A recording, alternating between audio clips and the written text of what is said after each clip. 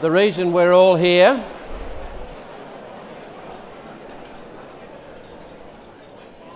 is to welcome our guest today and look forward to 45 minutes, 50 minutes of enlightenment. Christine Holgate has been called the rock star of Australian business. Not surprising when you look at her record of achievement as the head of the dynamic vitamin family-owned company Blackmores. If you'd bought shares when Christine became the chief executive at Blackmores not quite 10 years ago, you wouldn't be here today. You'd be living in the south of France. She took the Blackmores shares from $20 to a peak of $2.20, from 20 to 220. Now, I suspect that peak was probably unsustainable, but it's still massively higher than it was when she arrived. Now, some of Christine's stories about her time at Blackmores and the insights to her management style are fascinating, as you're about to hear. The founder of Blackmores, Marcus Blackmore, who hired her, described himself as a capitalist with socialist tendencies, and Christine as a socialist with capitalist tendencies.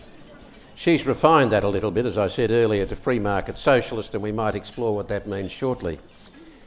Recognising the potential of China and coming up with a strategy to exploit that potential was a big part of the key to Christine Holgate's resounding success at Blackmores, and may well be the key to the future for the extremely disruption-challenged Australia Post, where she is now the Group CEO and Managing Director.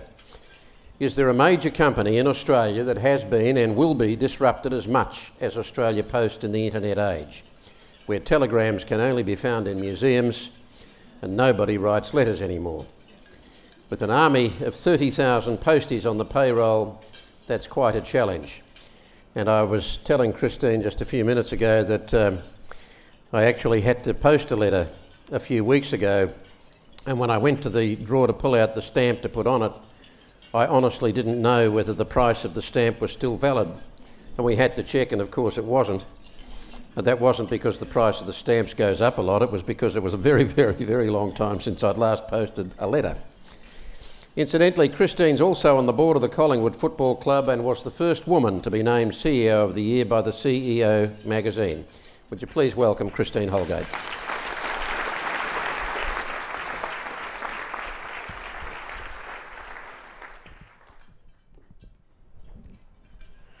Oh dear, it's all gone quiet. Good afternoon, ladies and gentlemen. Thank you for making me feel so welcome here today. It's a little bit intimidating, you know, standing up here. Before I speak, can I acknowledge my partners in crime, Bruce McIver, who's one of our board members. Bruce, thank you for coming. Mark Gardy, Michelle, Paula Farrell from our communications teams, and many other people, because all organisations are really a team, you know, so one person may stand up here, but we're a team, and thank you. Well, where do I start? I met Ray last year when Marcus, my last chairman, got welcomed into the Hall of Fame here in Brisbane, and after a night of celebrating, Ray turned around and said to me, "You know, I run this program, would you come along? It's just a few friendly people, they'd love to hear from you." Ray. And anyway, it wasn't long after I joined Australia Post, the invite came, and I had a bit of initial hesitation, I'll be quite frank with you, and so I didn't respond, and they kept chasing me. And it wasn't because I don't respect your program, I sincerely do, and I really believe it is knowledge that separates us, not our surnames or how wealthy we are. But it was because I don't think I'm a great role model. You know, I come from a dysfunctional background, and I'm not sure that's the best thing to speak at such an amazing event with Queensland University. And secondly, not everything in my life has gone smooth, and you know, it can be sometimes a bit emotional for me, and it's very, very personal. However, I hold in my heart some values, what I believe in, and one of those is giving back. And I was extremely fortunate that somebody gave back to me early on in my life, and so today is actually, this one's for her. I was asked by Ray not to give a talk about what the share price is, not to share with you charts or anything else, but to talk about who I am as a person and what shaped me as a leader. So my talk with you today, I hope to be able to do that and you to get a sense of what motivates me and how I want to contribute to Australia and Australia Post. I grew up in the northwest of England, if you haven't quite worked out yet from my northern English accent. One of 5 children from Beryl and Eric and one of 3 daughters. I was number 4, which really meant nowhere. I grew up in a village which for over 1,000 years our family is registered in. Our farm was in the Doomsday Book, so I hope you're getting the picture. Midsummer's Murders would have nothing on Kingsley. My mum raised her children and she fostered plenty more of us, installing in us strict values, respecting everybody, having a charitable heart, and that you're never too important. But my father was the complete opposite. He was a true entrepreneur. Every night you came home, he had a different venture going on. It was actually quite exotic at times, but my father believed you should never be given anything and that you should always earn it. So he refused to give us any pocket money. The unfortunate thing with my father was that we clashed. I'm so emotional. My dad did not want a daughter with opinions.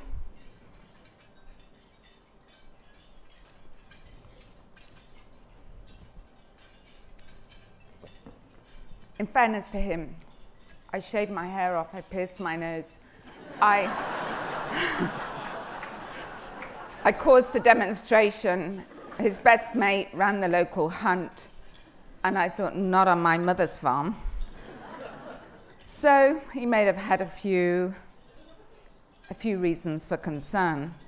But I was a rebel without a cause, trapped in a village I didn't want to be in, longing to be at the other side of the world. It really wasn't all my fault. The day after leaving school, he left me an ultimatum delivered by my mother, a suitcase in the hallway, saying, live by my rules or you're out. He was convinced I should marry Andrew Pemberton,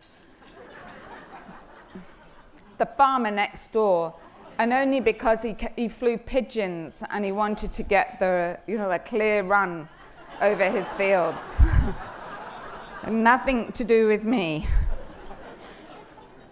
And my mother, who's probably the nicest woman in the world, was the one to deliver me the news. You know, it's a defining moment for me, and I knew at that moment this was my chance. I grabbed hold of the suitcase and started to negotiate with my mother. Would she buy me a ticket to Manchester railway station? How much money would my dad give me to go away? So I quit with £210 and a taxi to Manchester. And my mother packed 2 tea towels because I was a good northern girl. Off I started into a journey where I didn't know. It wasn't great. It was actually pretty hard at times. But I was actually really lucky because, you know, I can talk. I'm sure my team have found that out. And I talked my way into a bedsit, you know, because I arrived in London and reality struck. It was 10 o'clock at night, I had nowhere to live, and only by this stage, £190 left after the train fare. Anyway, I slept that night in Euston railway station, and the next day I found myself a bedsit. It was pretty miserable. But I got myself a job as a waitress in a burger bar. I'm a vegetarian. The wages were 50 pence, I should say, 50 pence an hour. And my rent was £45 a week. So it doesn't take long to work out. I had to work 90 hours to pay the rent. And I didn't know anybody. So very soon I had 3 jobs on the go and 120-hour working weeks. I now find it hard when people come to me and say, I think I'm working too hard. This is just something inside me that remembers those days. But you know, it was actually although some awful things did happen in that period, it was also very good for me because I learned what it was like to be an outsider. I learned what it was like to have nothing and to be estranged from your own family. Really, the only night I ever had off was a Sunday, and out of sheer loneliness, I went to the local church. And I walked in for evening song. This old lady came over and accosted me. I'm pretty sure she thought I was there to rob the silver, and I probably should have done, because by this stage I was so poor I'd broken into the electric meter and had the same 50 pence going round and round. But something happened that night with this old lady who was 60 years older than me and spent her life as a cleaner at the BBC. She lived in community housing. She was on the 3rd floor in a block, which meant she got all the road traffic. But she looked beyond my pink, frizzled wisps of hair, my starved look, and my nose ring, and she saw somebody else. And she started a magical friendship, and she gave me a right to believe, a right to fight, a right to argue, a right to campaign, and a right to be who I wanted to be. She's most amazing. Everything I have is down to her. Her name was Flo. Flo actually was not anybody who showed any love or emotion. And if she was with me now, she'd be slapping me, quite honestly. She was pretty hard at times. She was one of 10 children who'd grown up with an alcoholic father. Her mother had died in childbirth, and she ended up bringing up those siblings.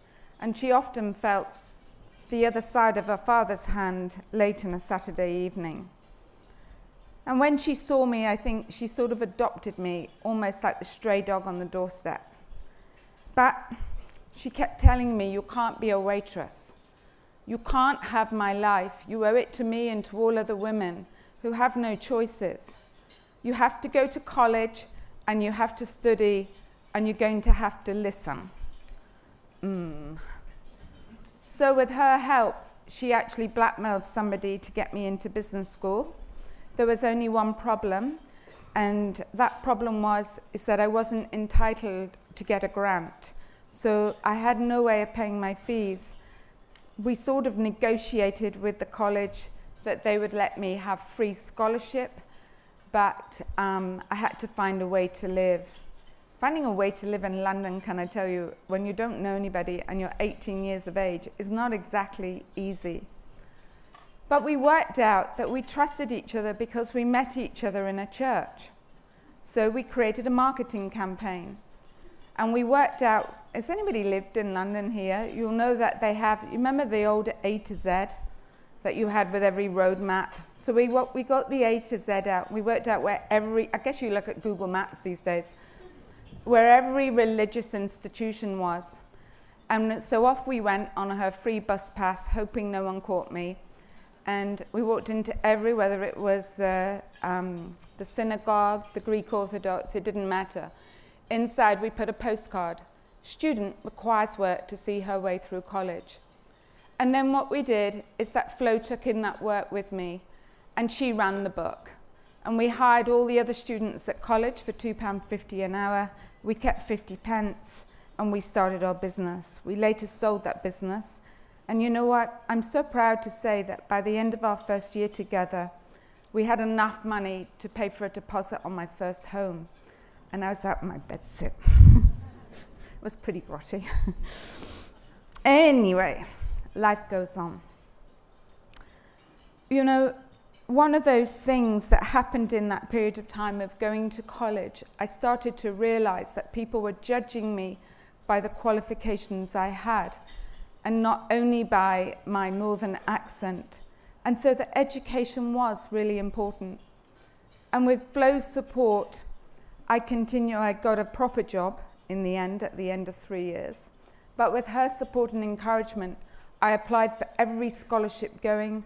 I went on to do 3 postgraduate degrees, an MBA. I studied Chinese for 3 years, all on someone else's money.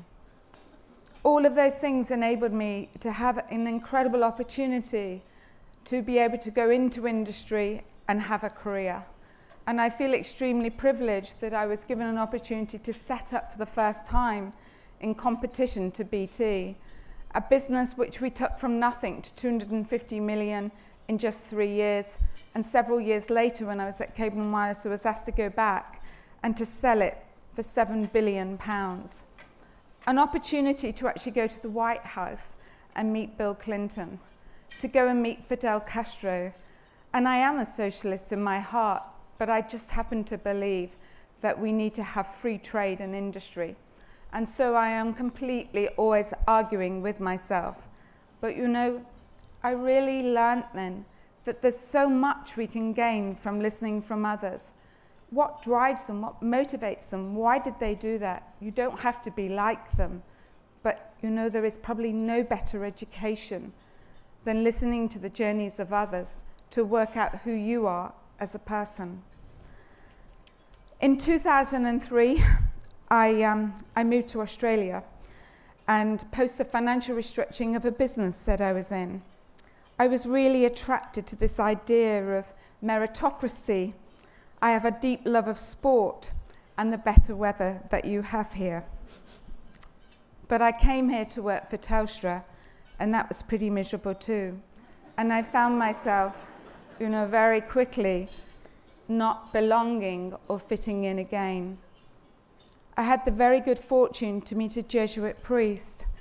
He was somebody who campaigned for human rights, and I immediately found myself beginning of a family. I also met Eddie Maguire, and I do realise in the home of NRL here in Queensland, I may not have too many fellow Collingwood supporters. But Collingwood, Eddie invited me to a game, and the board of Collingwood, again, just like Flo, looked beyond my Pommy accent and my complete lack of understanding for any AFL rules. I just know today there are no rules. But then I was innocent. But that board welcomed me in, and so did the club of Collingwood. And just like Flo, they gave me a reason to believe and a sense of belonging. They made Australia home. So I'm incredibly proud now to be able to give back to that club. A club, when I was nobody, gave me everything. I am a firm believer that none of us are any better than anybody else. And to be part of an institution that supports every night 300 homeless people being fed and 200 homeless people having shelter is an amazing feeling. And that is Collingwood Football Club. You may be surprised. But in 2008, I really faced my biggest challenge. And that was my sister, Elizabeth. Because before all of my rebel behaviour, Elizabeth was 2 years older, but looked 10 years younger. And right through school, I always felt she was my little sister. She was the complete opposite to me.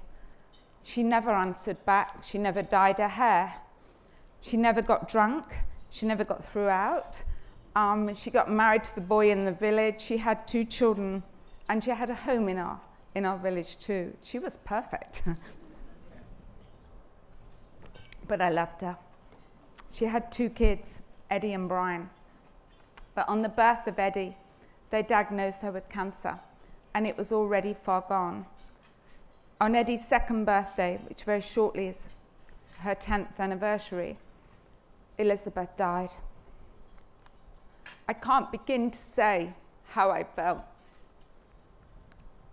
Anger, hate, frustration. I couldn't change it. I was used to arguing, but I couldn't change it. Elizabeth wrote me a letter. She told me she had. Do you know, it was just a page from a pad. I was so disappointed. I was expecting some big emotional note. It said, promise me, 1, you dress me for the funeral, for the coffin. 2, you will always be a part of my boys' lives. Love, Liz. This morning I spoke to my boys, and they're well, and I love them deeply. I found Elizabeth's death incredibly hard, but it taught me some harsh realities. You know, life's not perfect. Lots of crap happens. Doesn't matter what goes wrong. It matters how you get up again and fight back. It matters what you take from it and what you learn from it. And you know, in business life, it actually provides a very useful reflection. Because often at work, when people come in with problems, I said, has anyone died? No, we'll get on with it. On the day I returned home from Australia, after Elizabeth's funeral, I received a call from the headhunter who had recruited me in. And he asked me to meet Marcus Blackmore. He was the chair of the natural health company Blackmore's. He was looking for a CEO. He'd actually asked me to meet him several times, and I'd always said no. And this time he said he's doing research into vitamin D. It prevents cancer. So he clearly worked out the line. And I said yes. And that afternoon, actually, I went to meet Marcus for a cup of tea. However, when I walked in, the whole board was sitting there. It was an interesting moment. Marcus did not want to meet me either, by the way. What, some girl from England from Telstra who's going to come and run my company? I don't think so. But I suspect within minutes, both Marcus and I formed a bond. He asked me, why should he give me the keys to his bank account? And I challenged him, why should I give you the keys to my career? You know, in every negotiation, there is two sides.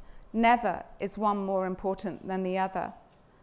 I was asked, how would I be like working for this very domineering male, as Ray can vouch he is?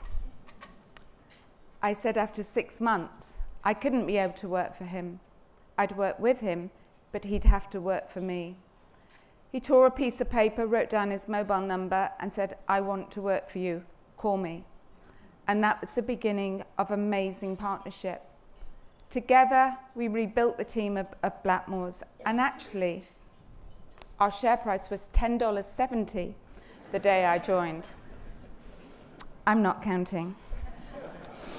But you know, to be part of a team, when you've really got strong purpose, you know, we had such strong values. That's how we interviewed people. And we challenged ourselves, and we fired people, even the best performers, if we felt they didn't live by our rules. But we created a united team, and that team, I'm really pleased to say, went on to launch in 17 countries. We won numerous awards. Our employee engagement was 94%, which is pretty high, you know. And we won lots of awards for things that we believed in, like sustainability and being kind to the environment. And I can honestly say we are both advocates. I like to challenge for trade and prosperity. I believe it is very important for the future of this country and for the future of jobs.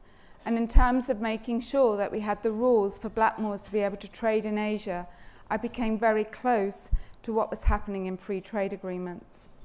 And so Julie Bishop, when she formed a new Australian ASEAN Council to look at trade and cultural policy, she called me and asked me, would I possibly consider doing it? Was she kidding? Do you know how long it took to say yes? It was a dream come true. And I can honestly say that those 9 years with Marcus were some of the happiest in my entire life. I love my job. I love that company. So, why did you leave? That's always the question that I get. Well, you know, Marcus, like my mother, had installed in me a deep set of values about the importance of social contribution. And I guess that's at the very heart of me. You know, when I first got the phone call, would I go in and meet with them? I actually spoke to Marcus first because we have a very strong relationship of trust. He said, I think it would be an honor, but don't get disappointed when they don't give you the job. And right until the very last interview, Marcus actually coached and mentored me through the process. He wasn't too chuffed in the end, though, as some of you may have seen in the papers. So what was it about Australia Post? Why was I giving up my dream job? Well, As I started to research Australia Post, I visited 10 international postal operators and 117 post offices before I joined the company. I found these amazing people like Mario, who's sitting down here on our table with us today from our mail centre, people who've given 30 years of their life to actually deliver our mail, to keep communities alive, people who mortgage their homes to run a post office and have our brand, and how important it was, particularly in rural communities, for them to have a post office. I could see a campaign, a movement beginning. I wanted to save the postie. I fell in love with the job and with the challenge, and when the decision came out, I had a lot of feedback. Some of that feedback was from my feminist friends who said, "Why on earth did you take a job at half the salary of your predecessor? You've let us all down. Why have you walked away when you were paid so much more and left all these options?" It's interesting, isn't it, how people value things. Perhaps being the first ever woman to run Australia's oldest organisation, biggest retail network, and actually indirectly largest employer, I could make a bigger stand for women, not just my salary. It never crossed my mind. John Stanhope, our chairman, could have offered me $1 and I would have taken that job. And Bruce McIver knows that when the contract was given to me, the only change I asked for was to be on Collingwood's board, to be noted in my contract. I didn't query, if that's what they want to pay me, they can pay it me. Because I will never measure myself on that job. I will measure myself on helping our organisation return to sustainable and profitable growth, and by the satisfaction of our customers. And clearly, we have a bit of work to do. Australia Post profits are scarily low, as Bruce could also tell you. And our revenues have not really grown for several years. If we do not fundamentally change this organisation, thousands of people will lose their jobs. Thousands.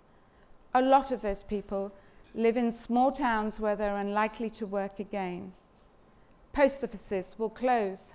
Some of you living in beautiful Brisbane may not be too concerned with that.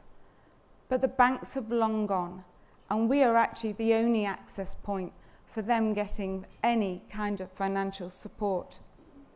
The research back from our customers is clear.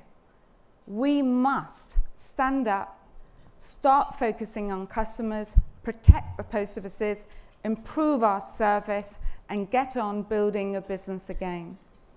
And I don't have any doubt that that's what the team and I will get focused on and do.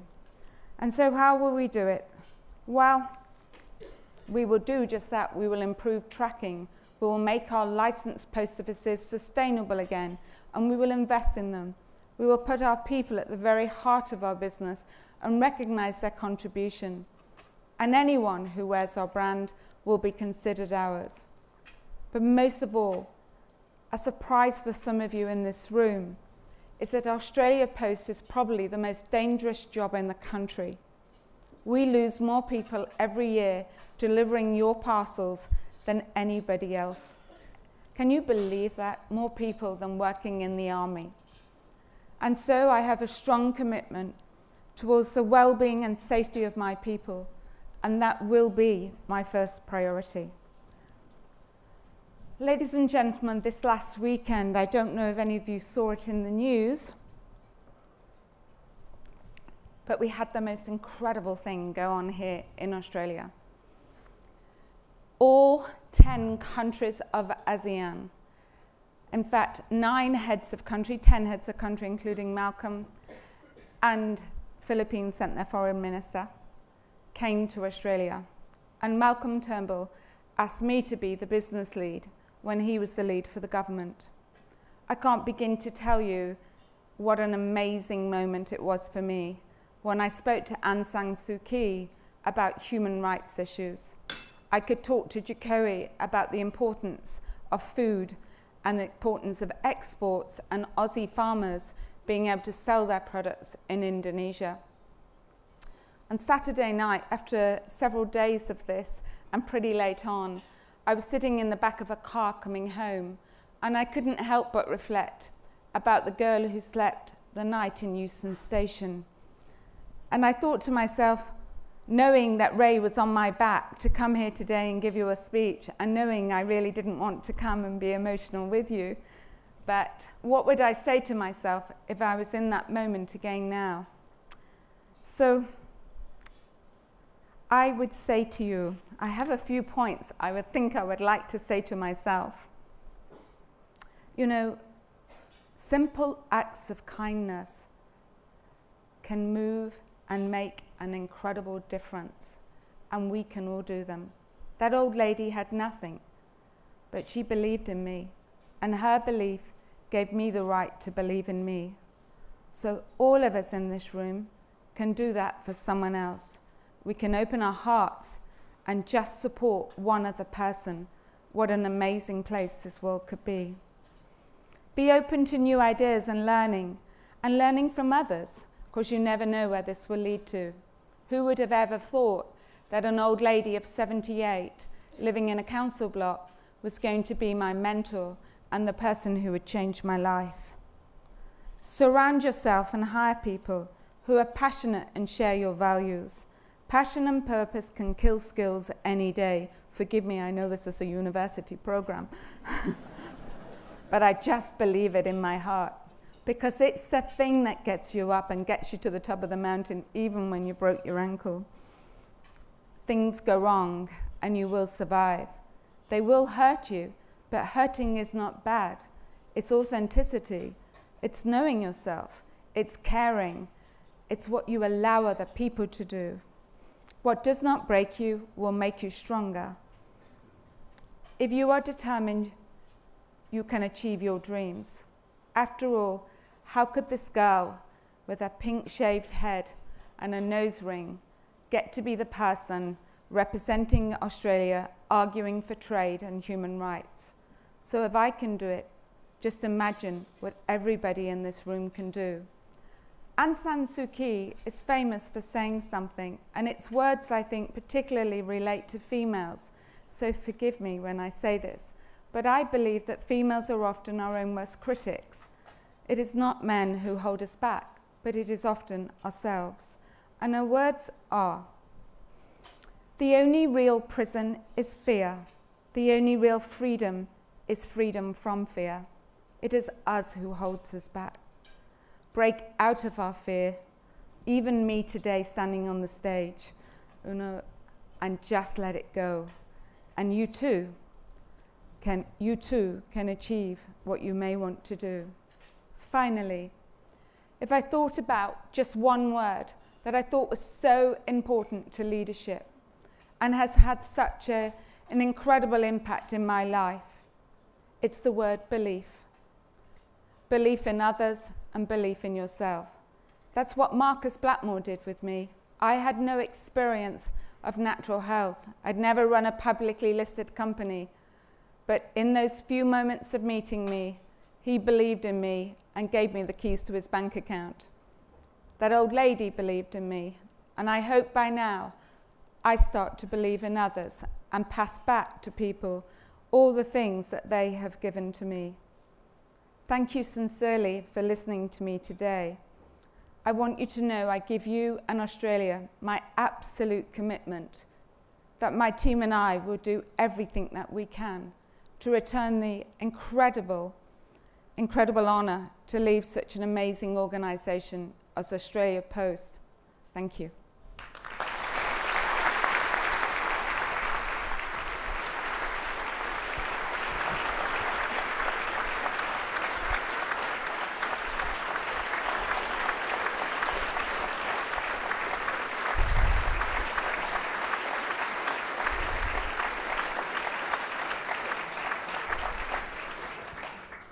That's a first.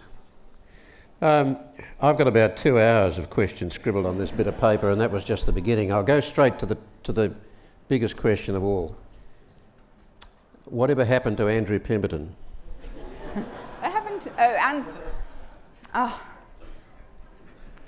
Enough said. He got married. Actually, can I tell you a funny story? What would life be like for you now if you were Mrs. Pemberton? It's actually, well, life moves on, doesn't it? My mum's old now, so I bought her a cottage in the village. But the cottage now backs onto Andrew Pemberton's farm. And for a long time, Andrew Pemberton kept coming up and down with his tractor. He never got married. My dad said I broke his heart. Could have been other reasons. So much raw emotion today, and I know this isn't the first time, but such a determination and a deliberateness, knowing that that's the way it's going to be, to push through. Whereas we all know that it is one of the negatives for women in the workforce, not just in the workforce, that to show emotion is immediately seized on by some as a sign of weakness. Oh, she's emotional. It's important to you to be that way, isn't it? Why? Yeah, I think that's nonsense. Everybody's emotional. You know, what happens is, you know, like I can be more rational right now. It's odd, isn't it? I'm not up there. But when I'm there, I'm in that moment. You know, and I had to go through some pretty horrible things. You know, I got attacked. I had 5 years of going through HIV treatment. All sorts of things happen in that journey. And they don't leave you. You don't, they take you on. But your scars are with you. When you think of them in the moment standing up there, of course they hurt you. They hurt me. They anger me, actually. But actually, emotion is real. And if you give me someone who shows me no emotion, do not have them on my team. Okay. So many directions we could go in here. We'll just go with the moment. It's always a very powerful message when you see somebody who has succeeded mightily against the odds, that they stand as a kind of symbol of reward for effort, for courage, for breaking through, for persistence, and all of those other things that go to it. And the message, you too can achieve. You've just, you know, follow your passions. You've just got to have the dream and go for it, and it'll be yours.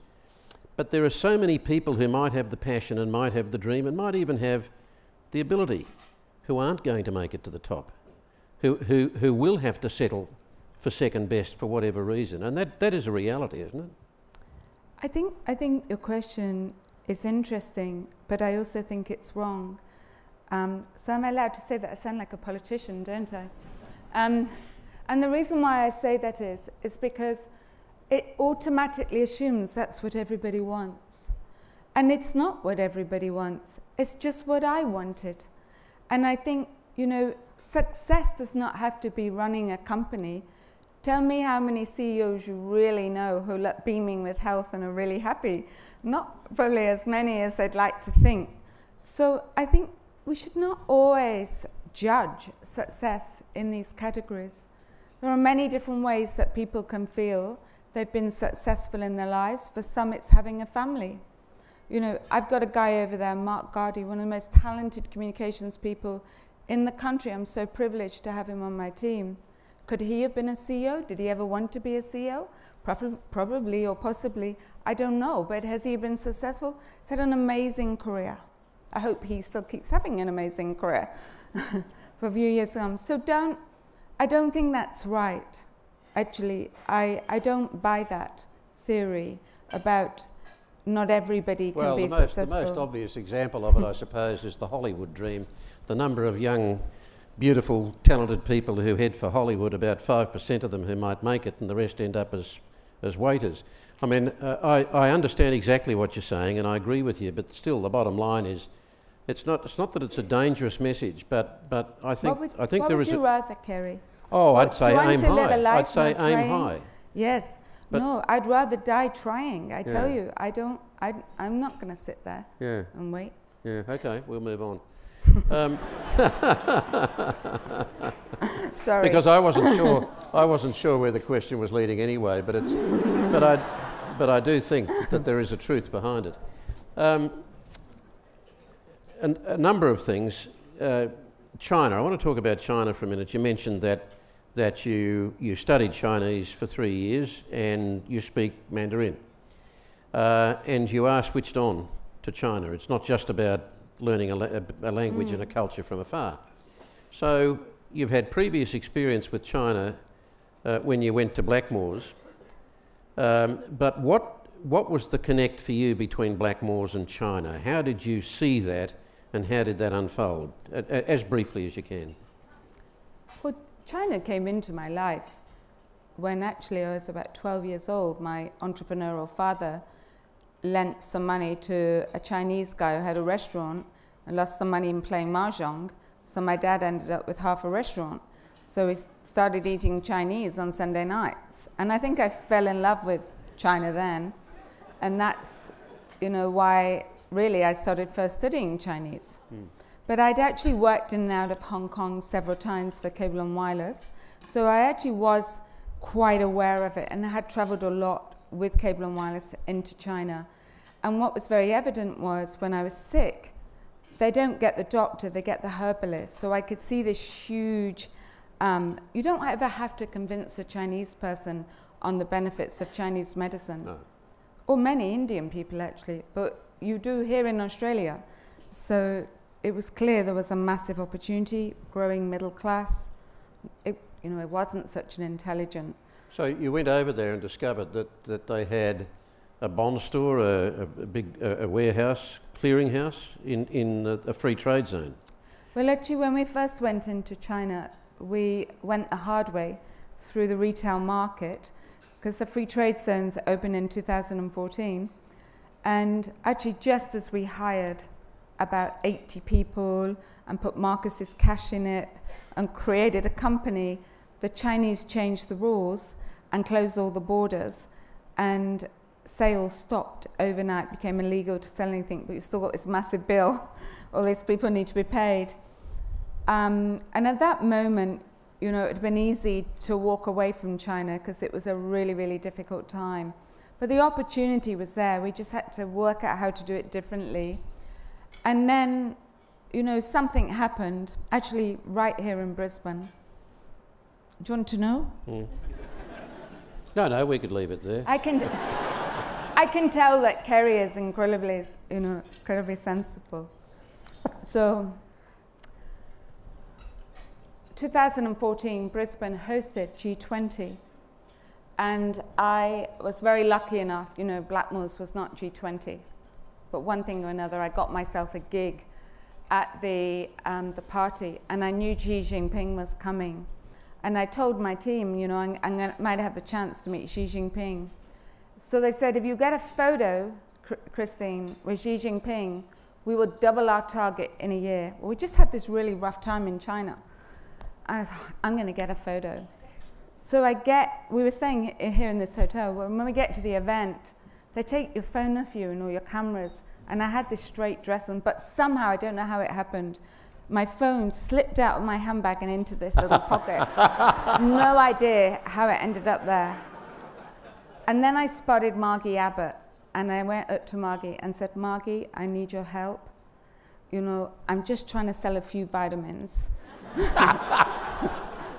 These guys, Andrew Mackenzie, they've got loads of money. I need a photograph of Xi Jinping. She said, you don't stand a chance, Christine. You've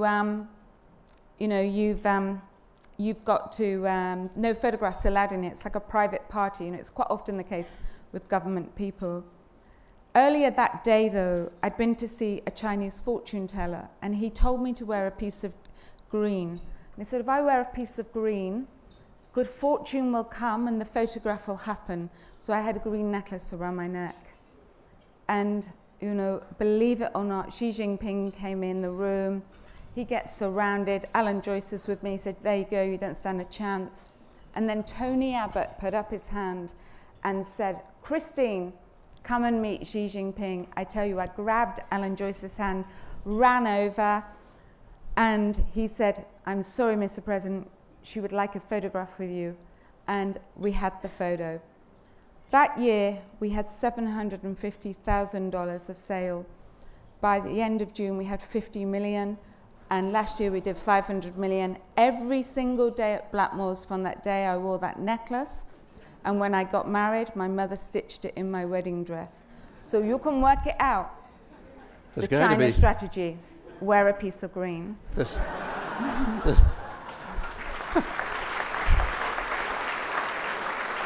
You've got no idea how many Australian business leaders are now going to be desperately trying to get a photograph with Xi Jinping. Anyway, I'd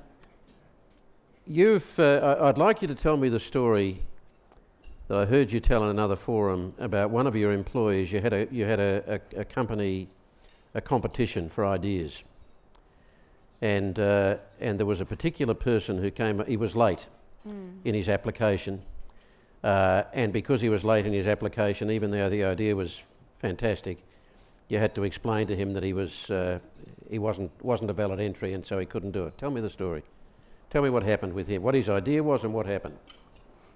Do you know the guy who wrote Good to Great, Jim Collins? Does anybody know Jim Collins, Good to Great?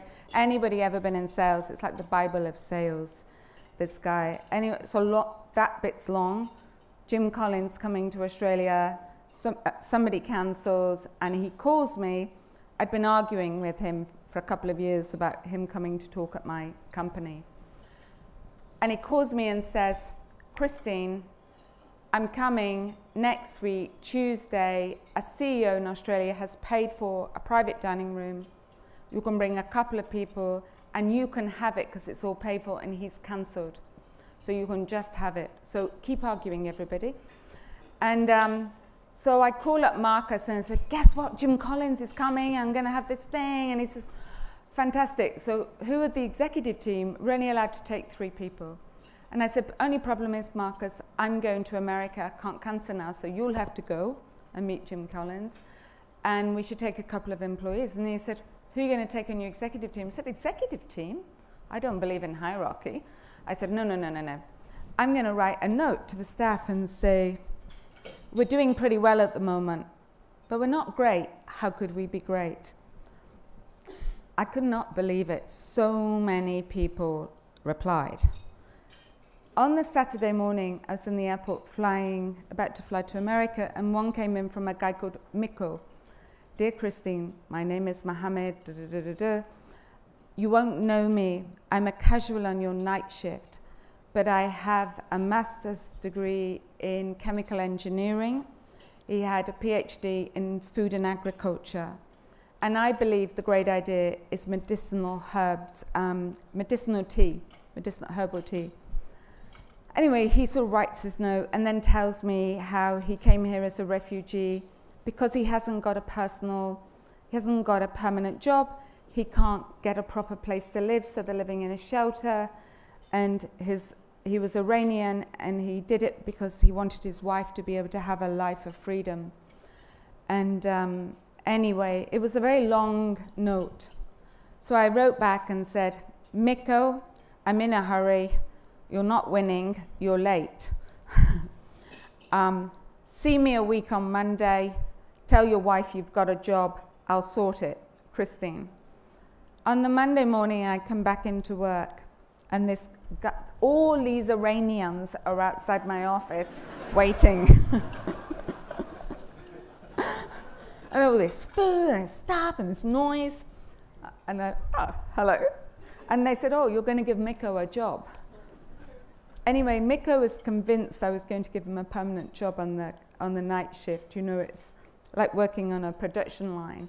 And I said, no, you're going to run that project.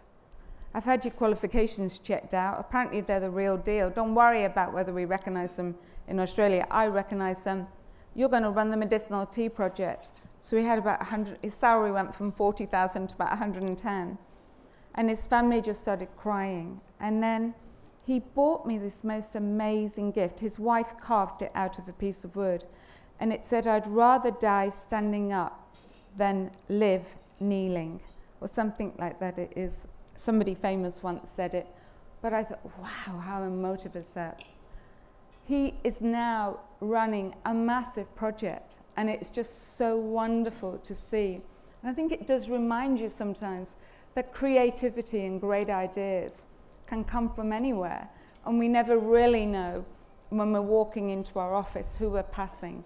It comes back, doesn't it, to the woman who saw something in you that you didn't see in yourself, doesn't it? Recognising the possibility of so much potential in so many people.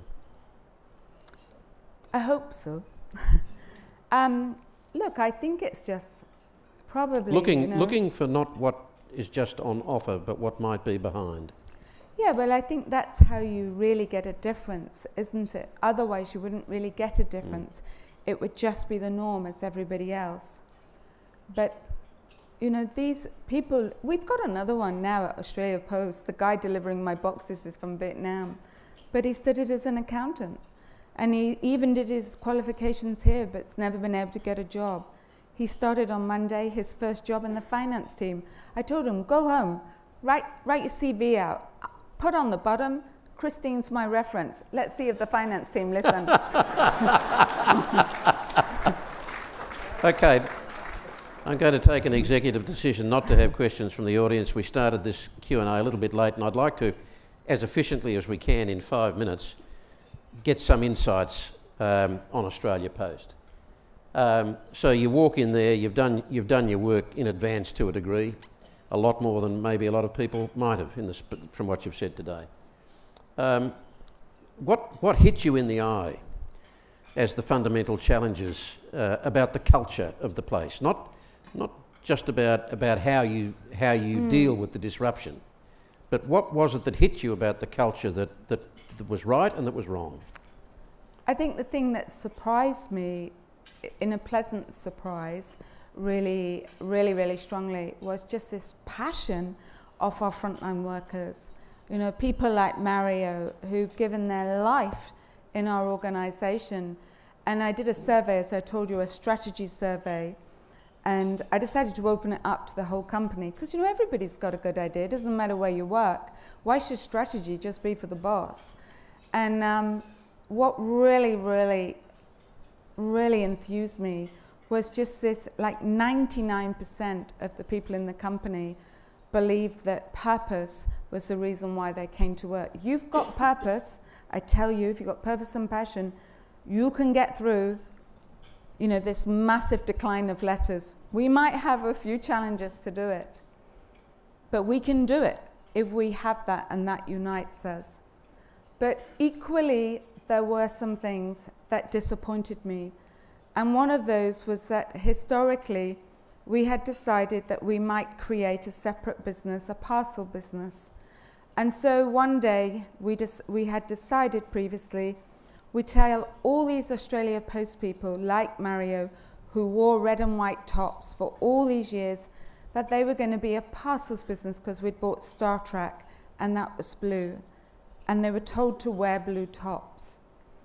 And unbeknown to me, I had no idea that this had happened. I just thought it was ridiculous that we had blue going on and red going on and all these different brands. What did that say to our consumers? It was, when you knock on the door, the lady who answers has to feel really safe because you're coming to her front door. She really trusts the postie. Why was she going to trust the guy with the blue top?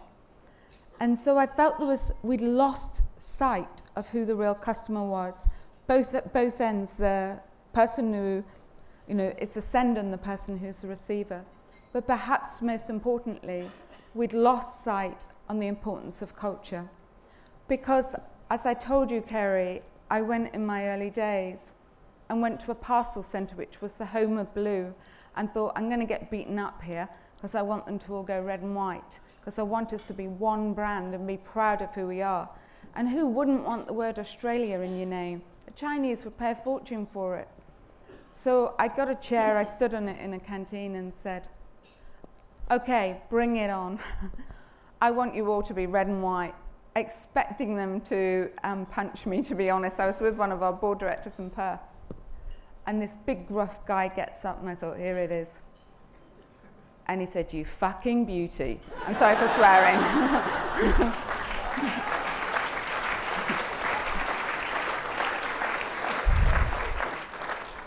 Now, you've talked about the importance to you of knowing everybody in the business, and in this business you've got 30,000 posties and so on and so on. And with Blackmores, in the text that would go out to shareholders, your phone number would be attached. And you were quite open about wanting feedback. You welcomed responses. I'm not sure how you can do that with the 23 or 24 million shareholders that you've got with Australia Post, but how serious are you about that? And this is in the context, we had one of your old bosses, David Thoday, here some time ago when he was running Telstra. He might have just finished with Telstra. And he said that the big challenge he took on was that Telstra had stopped respecting its base, its customers. And yet to this day, I still find Telstra one of the most opaque corporations on the planet. It is classic of the corporation which seems to have gone out of its way to remove itself from contact with people. So on the one hand, you've got this interface via your post office stores, but then behind that, I mean, many of these are franchisees, and they themselves will sometimes screw up their face and sort of look over their, beckon over their shoulder at the company that runs them. So how serious are you about that, and is there an easy way you can explain how you embrace that challenge? I'm very serious about it. As you know, Kerry, my first business card had none of my contact details on it, so I changed it and made sure they were on it in bold. And I even put my name and personal mobile on the customer complaints website because there was no name or phone number for people to call after hours. And so I was challenging the team that if I'm prepared to do it, we have to give customers, you know, somewhere to respond. You know, it was, you know, the day in January and of Australia Day, and it was on a Friday. Well, it meant we closed from Thursday till Monday. Hello, imagine if you've lost your passport. How frustrated would you be? You need to phone somebody, even if it's 24 million of you. And so even today on the website, you can get my name and phone number and address. And as I said to you earlier too, I've made sure my LinkedIn account is only run by me. So any employee in our organisation can feel safe to write to me, that it's not, you know, with the best respect to my communications team, it's not, you know, managed by them, not by my secretary, it's only managed by me. And yes, it does mean very often I wake up to several hundred emails. How on earth do you deal with that? Do you know what? I just do, because if I was a customer and I was so pissed off that I had to go to the CEO, I would want that CEO to see it. And it would only by listening to those customers can we fix the business. Otherwise I'm protected. I'm told what they want me to hear. And I can tell you now, we get roughly 1 million complaints a year. If you look at those complaints, 75% of them have got to do with tracking. Don't put more, well, we need more customer service people in the short term, but it's not about having more customer complaints people. It's actually about getting tracking in our business and stop our customers feeling frustrated. And so I feel that for employees and our customers to be able to communicate and say honestly how they feel, whether they like you or not, I think is really important. And I will not change that. Christine Holgate, you've set a new bar for these lunches, which is a big thing to say, but you have. Thank you very much for joining us today. Thank you. Thank you.